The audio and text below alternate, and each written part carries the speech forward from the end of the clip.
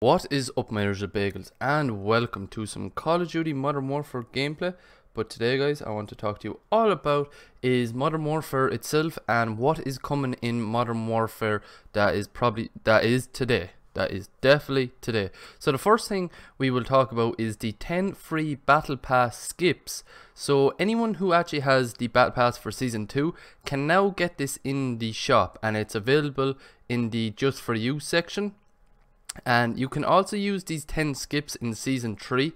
However, you actually have to hit on the Battle Pass, you have to have level 100 for it to count over into Season 3. Now, there are only, as of this video, there are 3 days left in Season 2. So it'll be interesting to see what's going to be coming fully in Season 3.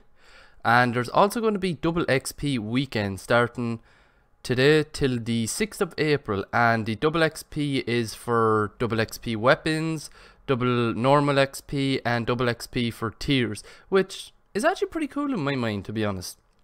There's also going to be a multiplayer free access weekend from today to April 6th. Now this is actually available for anyone who has Warzone, so it's in Warzone, so whoever has Warzone can check the multiplayer side of it out now.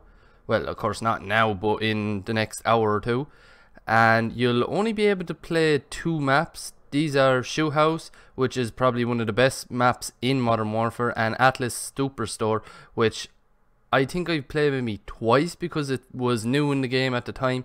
And for anyone who doesn't know this map, this is actually the Superstore in Warzone. I dropped there the whole time with my team, so you probably already know kind of the layout of this map. Now the playlist is actually going to be called Stocked Up Locked Down. So if you're thinking of getting Modern Warfare, then this is a great way to see what the multiplayer actually is like.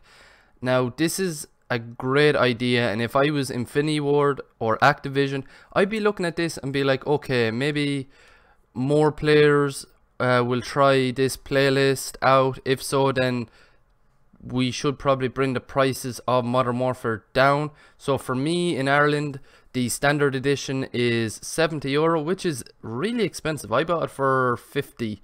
I didn't buy it digitally, that's of course.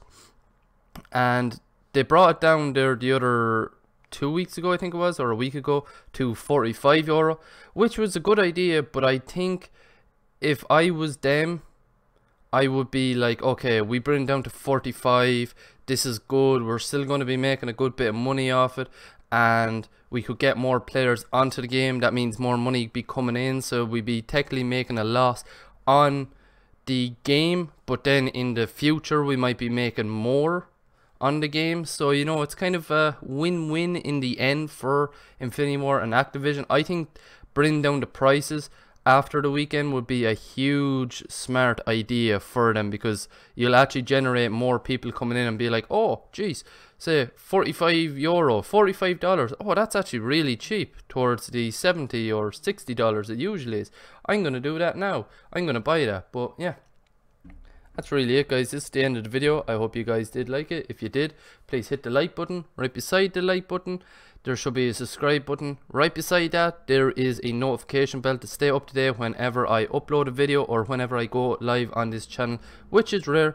Speaking of live streams, I hope to be live streaming now this weekend from today on twitch.tv/Lord_Originals. Link to my Twitch will be in the description below. When you're there, you can hit the follow button and you can hit the notification bell to stay up to date whenever I go live on that channel.